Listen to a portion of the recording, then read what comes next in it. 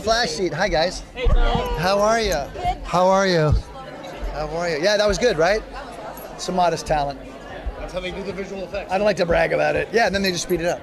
So, Simple as that. even though it was HR really who had the relationship with Cisco and he bonded so well with everyone, does Wells kind of get a chance to reconnect with Cisco and reestablish his relationship? Or, Which Wells?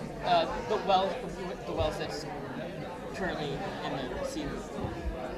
Is it not Wells? Which one? Whichever you're playing in the season. Well, Is someone there to take over HR's basically friendship that he had with Cisco and all? yeah, there may be a few versions. I'm gonna start with Harry, but one of the strengths of the show has always been to, we created this area of privilege where it's like as we have an explanation and a pathway that allows us to be more than one person. We've created this. You created a cage and then we can rattle the cage, and the cage is the multiverse. Different Earths, Earth 19 Wells, Earth 2 Wells, Earth 1 Wells, Eobard Thawne. There's all this. It's been a joy to be on a show that is ostensibly a long-running show, but that allows me to play more than one character, like a real privilege. And so most of what I hear from the people that watch it are like, what's it going to be this year? And we don't have a huge interest in repeating ourselves, but it's nice to start off with a base and then like use whatever our story arcs are as the season progresses to manufacture another version of Wells. What I hear from we all always I was like, you know what, we're missing a daily antagonist, which is the reason for Harry in season 2. We're missing some humor that was the reason for HR in season 3. And what I always hear from the fans is like, well, so it's going to be one of those guys that we saw for a split second, Cowboy Wells, Steampunk Wells, Mime Wells, and I'm like, no, you don't want a guy spitting all over the cortex. A, B, we already did Tom Felton with the British accent, and you don't want a mime. So we'll have to come up with something a little more inventive, a little more creative, a little different. And again, like the reason I signed on to the show is the Reverse Flash. And so that's always in the back pocket. And so as we progress, as we move further along, I think there's always room to get to pull the yellow suit out. Plus, as an actor, it's a great challenge for you to just go all It's phenomenal. It's really trouble for the wardrobe department, but for me, it's when I'm playing two guys in one scene, they're always like, what is he wearing? Yeah. Which guys is he? Who is he? Which timeline? What? Yeah. No, literally, they lose their minds. It's great.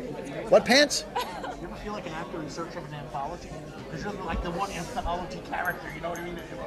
It is I mean, not to belabor the point, but it does feel like a privilege, to play, to be on a show where the producers have created the reason behind, and a good reason behind being, a number of different people. It's if you're fortunate enough to be in a long-running show, oftentimes you're just playing the same person, season after season after season. For me to be able to have like a different guy, it's great, At the same time, what was it like being killed so many times? Big what? Killed? Being killed, Yeah, I mean, it's. We always know going in. Like I always know what it's going to be, and that was the reason for the drumsticks last year for HR was like we wanted some kind of tableau, non-verbal tableau, that sort of gave us an idea of what we were missing or the spirit of the guy. And like very early on, I was like, I want to use these drumsticks, and then when he goes to kill Savitar, we have that big moment. The drumsticks with slow motion fall out, and we ended up doing it. But I didn't tell these guys. Grant would always be like, why do you have drumsticks? I'm like, yeah, exactly, why? For this one, if it comes so close to the dust, do you know some things that you're going to spring on that character? Like once they kind of give you the Wells you're going to be for the new season, do you have some ideas already you want to incorporate? Yes. Going off of that, when trying to make a new character, a couple of us kind of discussing Ida Heights and split-second images of these people that we saw on other Earths. Would there ever down the line be maybe like a female version of Harrison? I think that is, first off, a tremendous.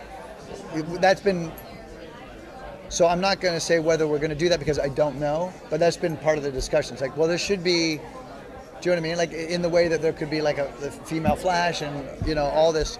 I think when you create the the reason behind it, it's like, great, we can go anywhere now. You know what I mean? We've got a multiverse to choose from, and we can go anywhere. You know, so I liked the relationship between you know, like the younger, like the Jesse Quick, you know, the little, you know, like that kind of dynamic, and who knows what powers and what, you know, what her storyline arc's going to be going forward. Like this show is going to run, I heard, for like 27 years, so you know, I think there's a lot of room for a lot of things. Yeah, cool, awesome. That's good. Yeah, thanks very much. I get paid by the word, which is why my characters are so voluble. Yeah. Cheers, you guys.